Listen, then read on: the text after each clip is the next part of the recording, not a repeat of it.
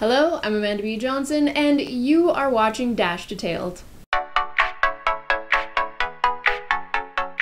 The most recent Dash Treasury payouts included a proposal from newcomer Rion Gull. The proposal was for funding and support of a new Github repository entitled Dash Community, and it just so happens that Rion lives quite near me. So, here I am on location with you, Rion Gull, in your apartment. Can I say how we met? Sure. Because this is interesting, because I got a message about a month and a half ago from this person named Rion, and he was like, hey, I heard you live near Salt Lake City. There are Dash people around here. Would you like to meet up? And we have been having a weekly Dash meetup ever since, which might make us the longest running and first regularly meeting Dash meetup in the world, would you say? You probably know better than I do, but I haven't heard of any others, so. I haven't either, so I think that we can safely lay claim to that title. It's been a couple months, right? It has, I guess maybe almost 2 months. Yeah, I think so. Yeah. So the reason I wanted to talk with you today, Rion, is because you have quite recently joined the ranks of people getting Dash blockchain payouts. Basically, you are a new Dash contractor. And your proposal was entitled Dash Community, which doesn't give us a lot of information, so I wanted to get with you here in person to get that information. So, to begin with, tell us about yourself. How did you even hear about Dash and when? I always want to know that. So I got into Bitcoin in early 2013. I have somewhat of libertarian roots. I do like these cryptocurrency projects, but I, like many other people, saw Bitcoin was kind of floundering in lots of debates and discussions. I actually came across, I think I was first introduced to Dash through your channel. What was it called again? The Daily Decrypt, The Daily Decrypt, yeah. So I was looking at that, and I thought the Dash had some very compelling aspects to it, and so I kind of jumped ship. And as it relates to this project, as I was getting into Dash, I wanted to set up a master node, so I wrote down my notes of how I was doing it so that others could follow, and that kind of just my process of getting into Dash was what made this project, because I found that I don't exactly know how to set up a master node, and there's these guides, but I'd like to tweak them a little bit, and I'd like to share that. As far as my background goes, I'm an engineer. I used to do energy efficiency consulting for about 8 years, and so that was my career before getting into what I'm now going into, which is programming. So I've been teaching myself how to program for the past 2 or 3 years, specifically aimed at promoting cryptocurrencies and being able to make projects, applications that assist in Dash or Bitcoin or anything else. I just thought that this is my passion, and I'm going to switch careers, and I'm just going to teach myself how to program. So I'm kind of like a junior full stack developer, I guess you could say. JavaScript, so anything JavaScript related I can tackle with enough time, and I plan on doing that. I plan on writing some applications for Dash, and this was the platform that I wanted to create as a prerequisite to my own projects that I to your own contributions. Mm-hmm. Will you please give us an overview of what it is that your proposal seeks to do?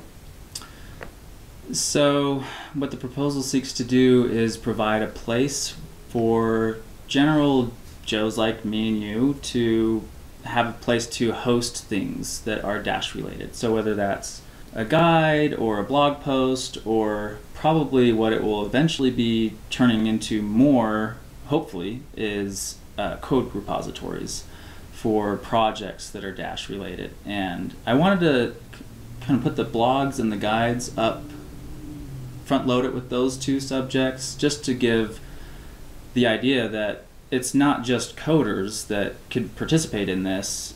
I think one of the most important things with these projects is the ideas behind them, and so that can be conveyed through blog posts. And I think that's one of the most important things in the cryptocurrency space, is getting ideas, sharing ideas with each other, and sharing guides on how to do stuff. And so I thought that was a good place to put those. And it's also a supplement to the Dash Pay repository. So that's the main repository where the Dash code is hosted, and that's, you know, you really do have to be a super awesome programmer to be part of that community, or part of that organization, specifically GitHub organization. I'm not really even sure how one gets to be part of that. There is an onboarding process, I'm sure, that Evan would be able to answer. But this is a lighter weight way to get involved in the project. So as you say, you've front-loaded it with blog posts and guides, and you're hoping that eventually software programs are also hosted there.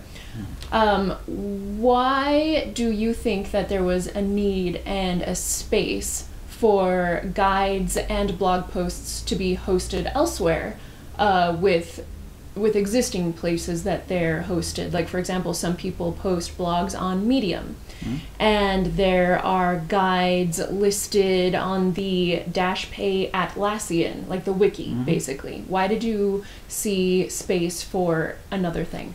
I'm sure I could have got in contact with some of the core contributors that maintain the Atlassian page, but I know how to write a guide, and so I just did, and I needed a place to host it. And originally I was hosting my own guides that I was just writing, because I knew that other people would want to know how to set up a masternode, and I wanted a little bit of a different type of guide.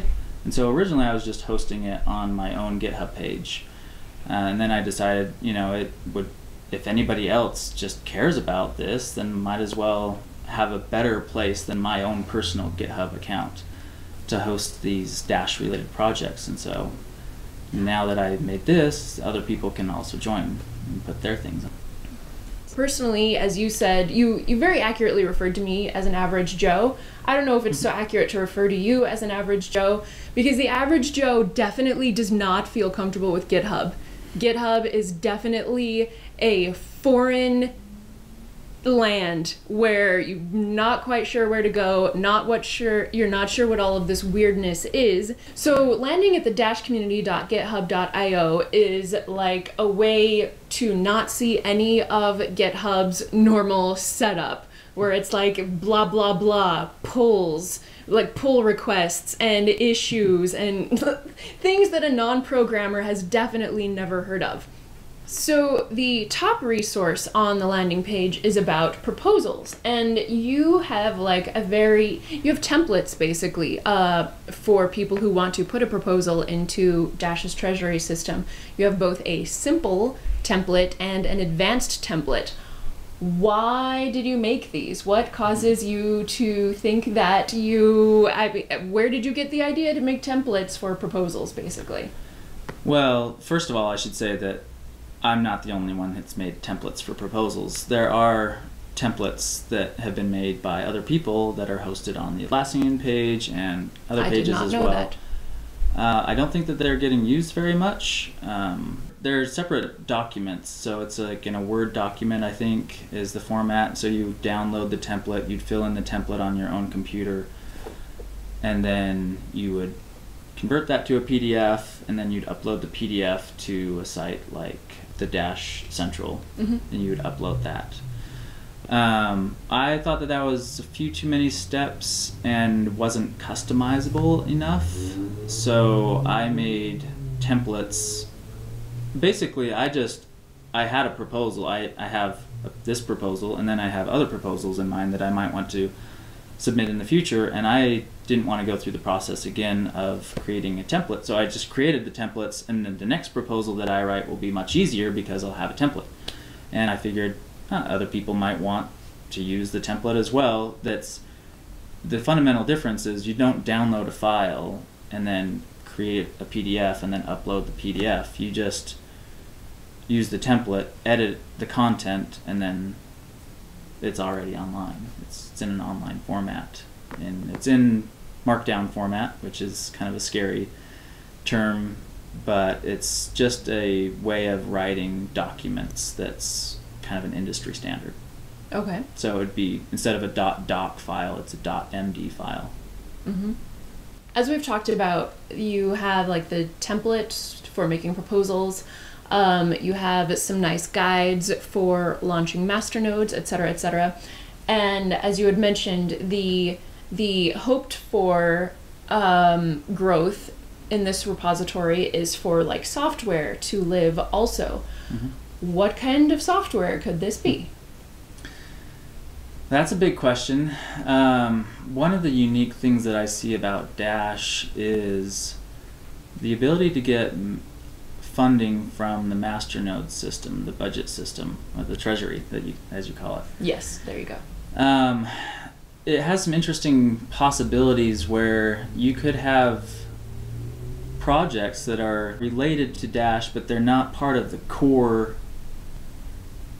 Dash software. So one thing that I could think of would be something like a directory of merchants. I know that's part of it's going to be part of the core proposal, but some kind of website that is supposed to serve Dash in some way, just any kind of website or any kind of application that serves a Dash need. That could be potentially funded by the masternode system, and instead of being a for-profit project, the funding just comes from the Dash masternode system, and then the expense that serves the need of the programmers, and then you don't really need it to have like advertising space or whatever. You don't really need a profit model. This is something that the Dash community benefited from, and it's funded by the Dash community. And if that's the case, that something is funded by the masternode system, then it ought to be owned by the masternode system. And the best place that the best way that I thought of the masternodes owning the project would be to host it on this page. So it's not actually my project or whatever proposer's project, it's the people who paid for it. Project. Yeah, because they paid for it. And there are other alternatives to that. I think the Dashus project is taking a little different model than that, where he's just asking the masternodes to help get him started on a project, but then it's going to be his for-profit project, and so reasonably he's going to probably host that on his own so that he can kind of control that and guide that project. But if it's something that's intended to be owned, and maybe even potential profits could be fed back to the masternode owners or operators, and there are ways to do that we haven't developed yet, but maybe that could be also another project that could be hosted on Dash Community. Mm-hmm. And so by this, when you say that the network gets to own software that it itself funded, by that do you primarily mean that it's guaranteed to be open source when it's hosted on GitHub, basically? Yeah, it's guaranteed to be open source. It's also guaranteed to not be controlled by a certain person. So right now, I am an owner of the GitHub organization. An owner is a specific term that gives you certain privileges and rights within the repositories, but I'm certainly not the only person that could or should be an owner. So basically with open source projects, the owner is who has access to merge pull requests in the code repository. So this will take probably a little bit of discussion and tweaking to find out the best model of ownership in these repositories. But for example, I invited you to be an owner. So we're both co-owners. You have as much power in the repository as I do. I have no idea what I would do with that power or how to exercise it, but yes, you're right. Right. So in a real sense, it's not owned by me at that point. It's owned by whoever joins. So now, and is an owner. With this in mind with this sort of longer term goal that you see of potentially having a place where things that the software projects basically that the network funds but which do not fall within the core umbrella remaining open source so that they can be owned by the people who paid for it. Do you have any sort of plan to get the word out about this repository and or to do outreach among people who are making treasury proposals to see like, hey buddy, like basically do you want to host your stuff open source on the Dash community GitHub? Well, I would hope that that would be a community effort. I want to be a resource to help guide this project along, but I really don't want to be the only person that's doing it. So in terms of advertising and getting the word out, I would hope that other people would join in on that, you know, whether that's on the Slack discussions or in the forums. I would hope that the core team would eventually embrace it as an option for people to join that. But yeah, I'm pretty reasonably active on Slack, and I'm part of the forums as well. So I put the word out there. There's a channel on the Dash Nation Slack called Community that anybody can join, and that's where this kind of stuff. That's where these discussions can happen. I did not know that. And this was just last night or a couple days ago that I made that. Okay. Yep. All right. Well, then my final question to you is about the most important thing of all of the time in Dash, which is incentives. And if I believe correctly, part of your proposal amount was a chunk of Dash that you would like to use to incentivize the earliest contributions to this repository. So basically, what are you looking for, and what are you willing to pay in exchange for that? So part of the proposal was 50 Dash total to go out to people who join the community and contribute something. And I think the way that I structured that was that the first 10 people will get 1 Dash each for joining and contributing something. Doesn't have to be anything special, it just could be a blog post. So they would each get 1 Dash each, and then the next 20 people would get half a Dash, and then I think that there's 10 more Dash for remaining people that may join, and then the rest would just be discretionary that I can or we can as a community discuss and say, hey, let's give this person so much because they did this awesome guide or they contributed in this other way. So that's where... So programmers and non-programmers are both welcome? Yes. Yeah. Okay. Well, I think that's basically what I wanted to know. So signing off from Salt Lake City here with Rion Gull. Thanks for your time. You're welcome. Glad to do it. Thanks.